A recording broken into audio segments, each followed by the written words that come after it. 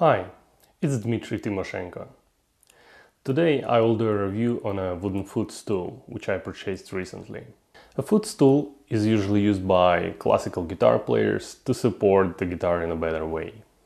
Being a classical guitar player, I watched many videos of Andres Segovia and Julian Bream and dreamed for a long time of a real nice wooden footstool.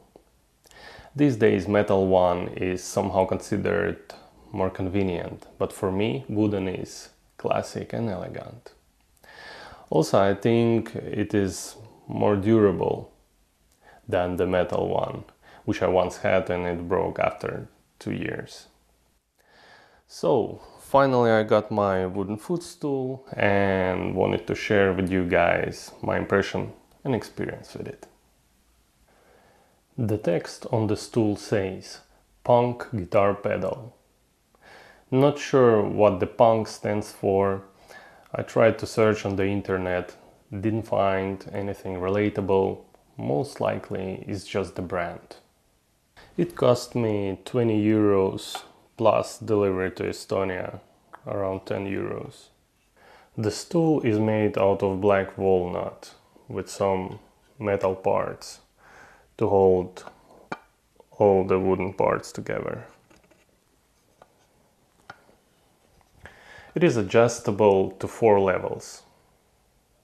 The quality is okay, not perfect. You can see that it is cut out not so precisely and in hurry, but it stands without swaying. In the description on German Amazon, amazon.de, the seller wrote that it is a non-slip footstool, which I completely disagree with. They also claim that it is a must-have for all the music lovers, making your guitar practicing easier and more comfortable.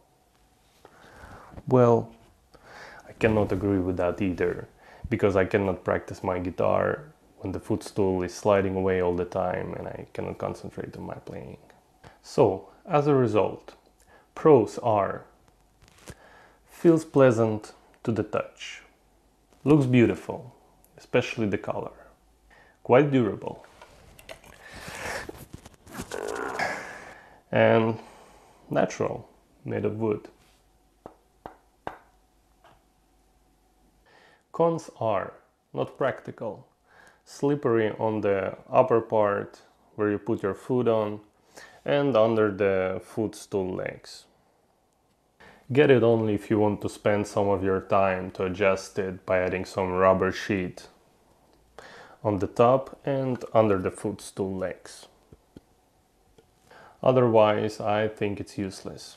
So here it is in my room, standing beautifully as a part of interior and decor, until I find some rubbers to fix it.